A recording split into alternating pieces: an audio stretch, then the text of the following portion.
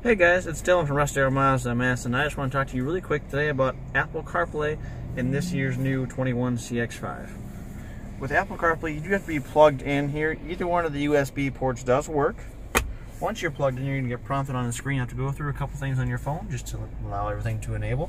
This is the home screen that you're going to see. So as you can see here, you get your easy access to maps, whatever you played last, and a couple things there so you can talk right to Siri.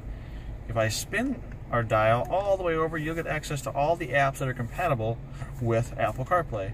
For this particular phone, we do have Waze, Google Maps, and Apple Maps, as well as most of the music things you have, as well as any sort of podcast you listen to.